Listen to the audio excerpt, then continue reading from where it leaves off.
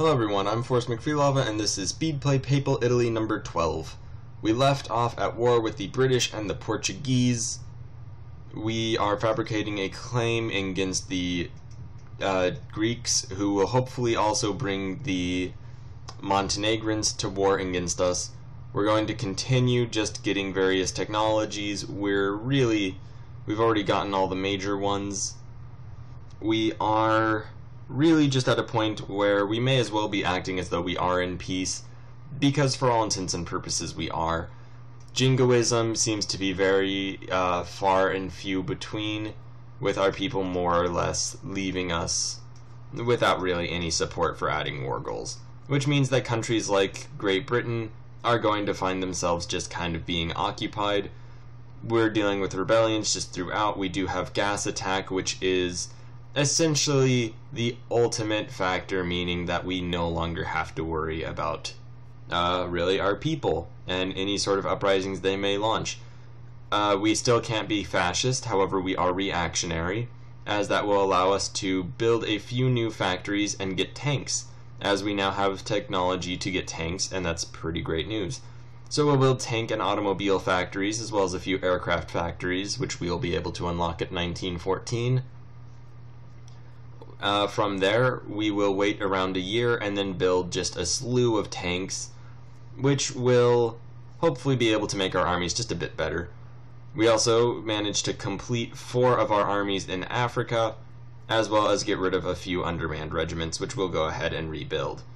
At this point, we're starting to fall a bit behind in a lot of ways. Primarily, a lot of our armies are no longer at 30,000 men each, and we are starting to fall behind the amount of regiments we can actually hypothetically recruit. Now, the reason for that is mainly just my own laziness. It's quite a bit my fault, as I've been recording this one a bit late in the evening. We do manage to get the annexed Casus Belli on Greece, so we go ahead and send our armies to occupy every single province of theirs. Montenegro also joined. We get model colony and a communist revolutionary attempt at the same time. Luckily, we do have gas attack, so even though they control massive swaths of Africa, it doesn't really matter all that much, as we'll just gas attack them out of existence. I also, while looking at all the rebellions in North Africa, realized we have a lot of troops that just for whatever reason didn't go to merge in Tunis, which is kind of bittersweet. On the bright side, we do have all those troops and we can just manually send them. On the downside, that kind of explains why it took so long for our army to be built. At any rate, it's kind of like finding a little bit of extra money in the glove box when your car broke down, because it's not really a great thing that we found them due to the rebellions, but it is kind of nice that we have it now. At any rate, we are in a pretty good spot infrastructure-wise. We have one last tech for railroads, limited access roads, that we'll be able to get at I believe 1919.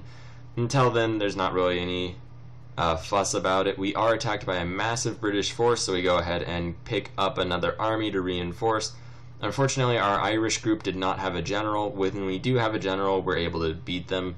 And very sadly, the British do have defense against gas attack. Luckily, they gave us defense against gas attack as well before anything really terrible did end up happening.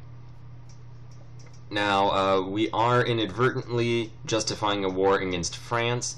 We are able to justify a war against Spain, however, I'd already begun the war process against the French and kind of neglected that. At any rate, we only have one war left against the Spanish that we absolutely need to fight, so I'm not too very concerned about that. Let's take a look. We do manage to get a Casus Belli against France to liberate people. We're just going to go ahead and liberate India, although they only have a single province in India. There is an interesting thing we can do, and the French do attack us, however they don't appear to have gas attack or defense against gas attack at any rate. So we are doing fairly well. Or maybe they did and I just misread it. At any rate, we do go ahead and give India their territory back, and we march our armies into the border with Spain so that we can just overwhelm the Spanish when it comes. Now, an interesting thing to note is we have still not gotten any jingoism events this session, which is quite an absurd amount of time. So with that in mind, we're going to just go ahead and accept the peace deal of the British. Hopefully we'll get something that will justify a war against them in the near future, and we won't have to wait the 5 years for a truce. However, we will have to reoccupy their home islands.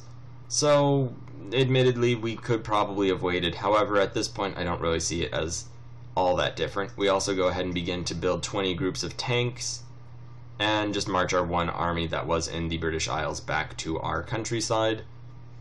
There is the attempt at a crisis, which goes through immediately, so quickly that I didn't even notice who or what actually changed hands. So it probably wasn't that important anyway.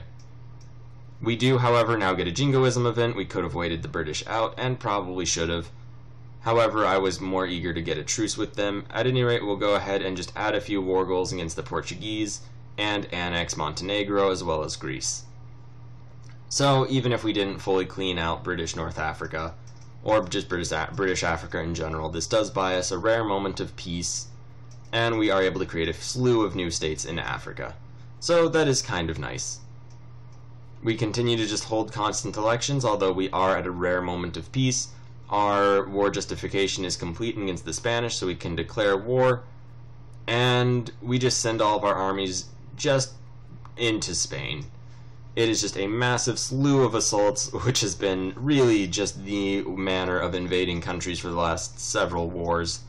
And interestingly enough, we discover in doing that exiled troops, when they cross into hostile territory, stop being exiled. That is notably different than in EU4, where exiled troops stay exiled until they go to your own territory. Now that is very noteworthy because it means once we peace out with the Spanish, we can just rove these armies through, say, France, and cross from France into the United Kingdom without having military access through France. At any rate, we add the war goal to liberate the country of the Philippines from the Spanish, not for any real reason, simply because it was cheap enough to do, and they wouldn't give us any more of their mainland provinces. We can now directly transfer armies from Africa to Europe and vice versa, and we're going to just go ahead and send all of these armies into the French countryside as exiles. We're probably not going to actually occupy the Great British State with these armies, as that would be a little gamey, but maybe go after Denmark and take their single territory in North Africa with all those troops. That, I would argue, is, mid-level gamey, but not so very gamey. Admittedly, at that point, we're basically just saying that, yeah, we're going to be kind of cheesing to win a war. So, yeah, admittedly, that is just kind of the plan in a general sense. Is it great? No.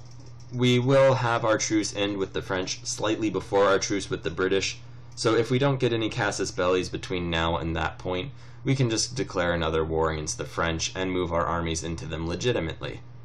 Now, why the French would force us to declare war against them as opposed to just giving us military access this time around, I'm not really sure. At any rate, we declare war on the Ottomans to start roving our troops into their lands. We send half of our navy to just blockade the Dardanelles, which is a word that I will never get tired of saying.